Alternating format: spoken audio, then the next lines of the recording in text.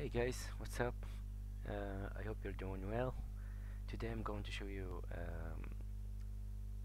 or we're going to see some basics of how to use terminal, use some commands, just a introduction to the Linux. Okay, so let's just start. Let's start with a very popular thing is how to open the terminal. Just hit Control Alt and T. Okay, in case you want to open another tab, right here, Control Shift T. Here we go. Let's just close it. And first thing first, you need to understand what what's this thing you are using. This thing is called a terminal emulator. You can see about it here. Terminal emulator GNOME. I'm using GNOME right here. There's a lot of terminals. Use whatever you like. Another thing you need to know is what shell you are using. So echo -0 Z shell. Okay, I'm using Z shell. I can use bash too. Yes. Okay.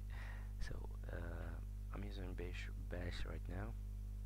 So if you do this, I'm using bash. What if I want to exit bash and back to the Z shell? Just hit exit and everything is done. Let's take a look what shells we have right here. etc and shells. We have plenty of shells, as you can see. Okay, clear. And next thing we need to know is uh, what's happening in our path here. What do we found in our path? So hit ls or list and everything will show up here. So listing things will show you what exactly in that directory. Okay, not exactly everything, but hidden files or hidden directories won't show up until you put or added a option to ls. I'll show you how. So you do ls-a or all to show hidden files. Okay, clear this one right now and let's go to ls-l. The -l will show you extra information about the files, like permissions or the type of the file. If it starts with the D, it's a directory. Okay, if it starts with the dash, it's just a file. Okay, so we have listed everything right here with the ls-l. Okay, so let's see more options on how listing does work. We use man to show manual of any command, or mostly because some commands does not have manuals. So ls. Okay, ls list directory contents, ls dash options here, file here, or folder. Description, list information about the files, the current directory by default, sort entires alphabetically in none of the blah blah blah, nor double dash sort in is specified. So these are your options. There's plenty of options. You can take a look on the description how does they work. Okay, that's it for ls. Let's go out and clear the terminal. Okay, what else we can do? Okay, let's see how to move from a folder to another one with cd or change directory, because main cd, no as you can see there is no manual for it, or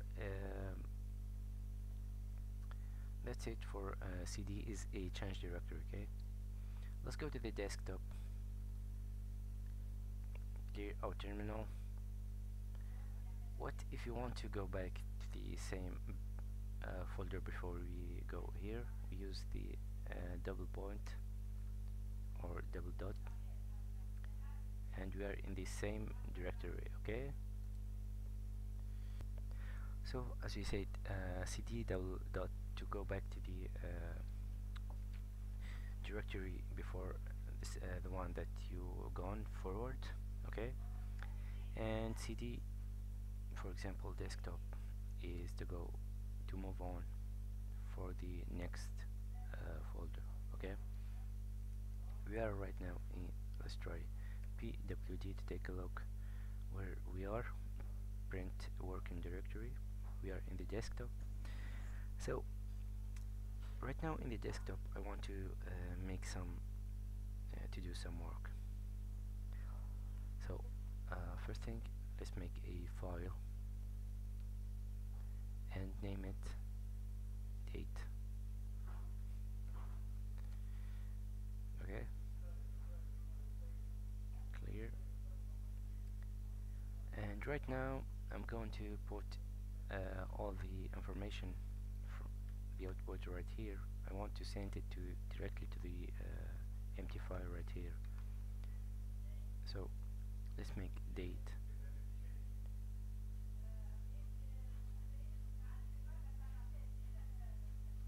date.16.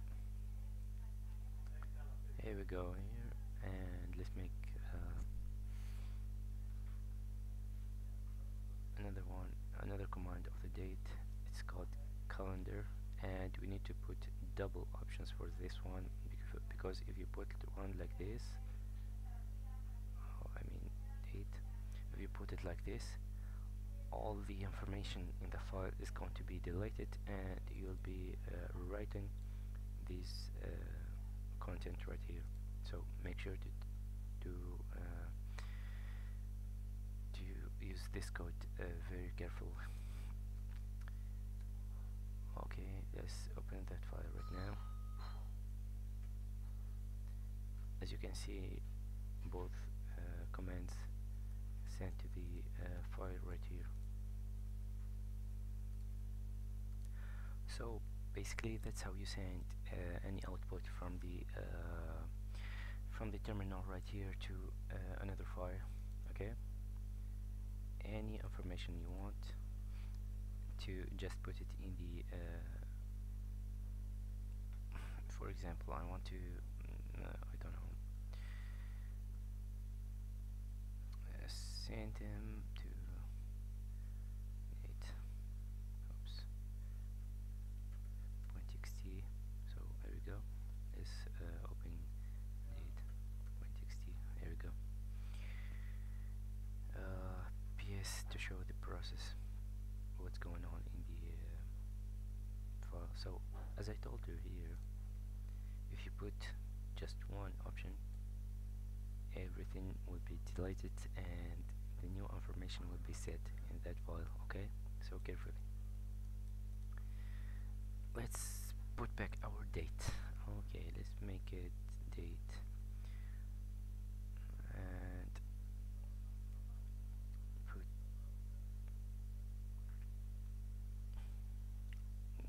date and another command at the same time. Call to date, clear it and cat that date. Everything set. Basically it did not work. It's not a big deal, so make it again. Oh, because we did not put the information right. Let's make it, let's do it again.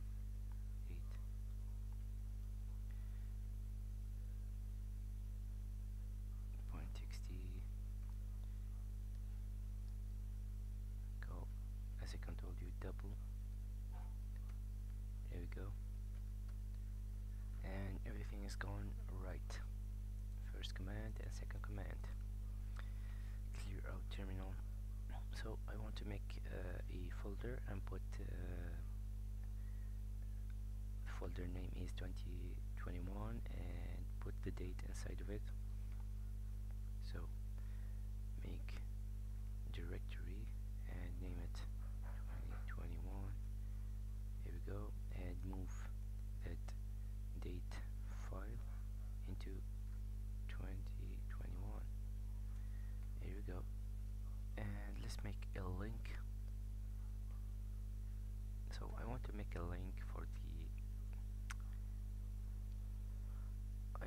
the file inside the folder and make it in the desktop or a copy. I'm not sure.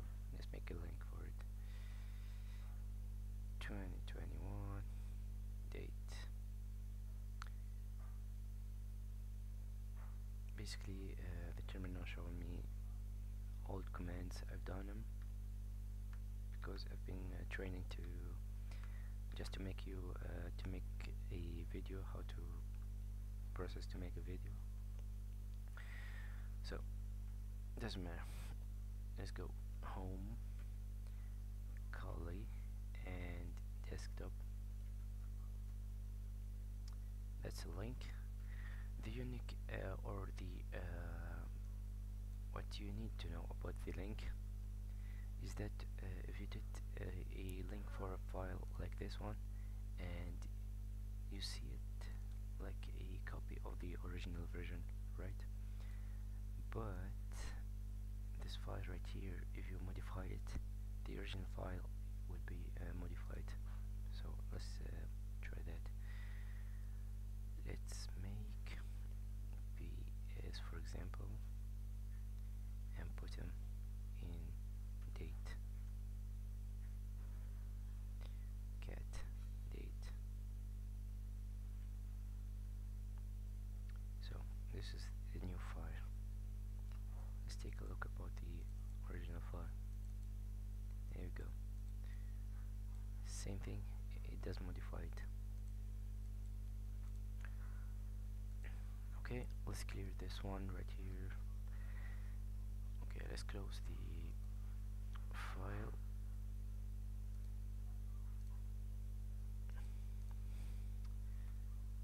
Clear it. Okay, let's copy the folder 2021 to the Kali directory. So copy dash u for first. Let's take a look about the commands about the how to use them. So backup, copy, interactive.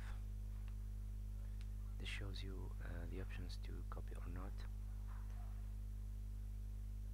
Full command line symbolic.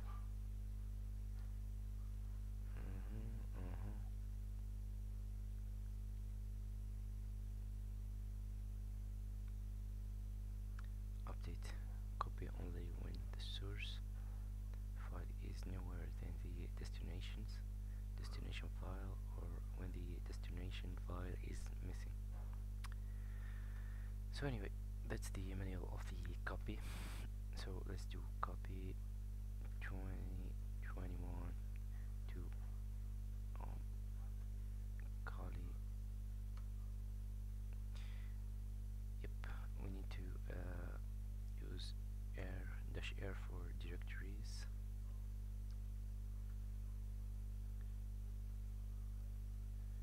So let's open manual and go copy and take a look about the -r, what's related for.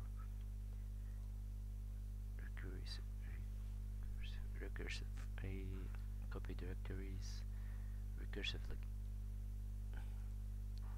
It is for directories basically. Close this one and clear the file or the terminal. What else we can see here? We have seen the move, the copy, the print working directory, change directory, cd, ln to make a link, how to information about something directly to a file. So basically, you guys need to start with these steps little by little, day by day, information by information, and you will build a mindset of how to learn the Linux, how does work, and little by little you will be, if you want to, of course, you will be you find yourself working in more advanced commands and stuff like that. Okay. All right. See you later, guys. Have a good day and take care. Bye.